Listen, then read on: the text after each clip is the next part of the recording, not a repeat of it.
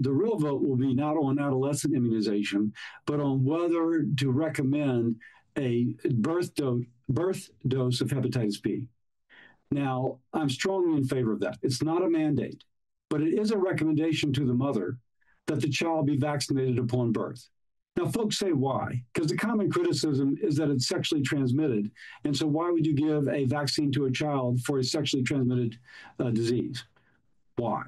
Because when the child passes through the birth canal, that child is exposed to the same secretions as if it were intercourse.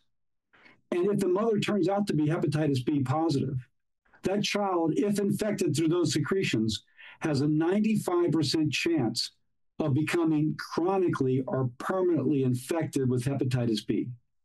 Instead, if you give that child a birth dose of hepatitis B vaccine, not a mandate, a recommendation, then that child has a 95% chance of not becoming chronically hepatitis B infected. By the way, since this policy has begun, the number of children who've acquired hepatitis B at either birth or shortly after birth has decreased from 20,000 a year to 200 a year. So how remarkable. All because of a recommendation. And folks say, wait a second, we should know what the mother's hepatitis B status is. If you do, that's fine. But it turns out sometimes it's just missed.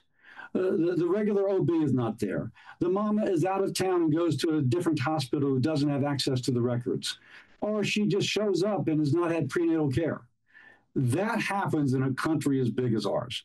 This is a way to, as much as possible, make sure that when that child is born, that child, if exposed to hepatitis B, is not chronically infected.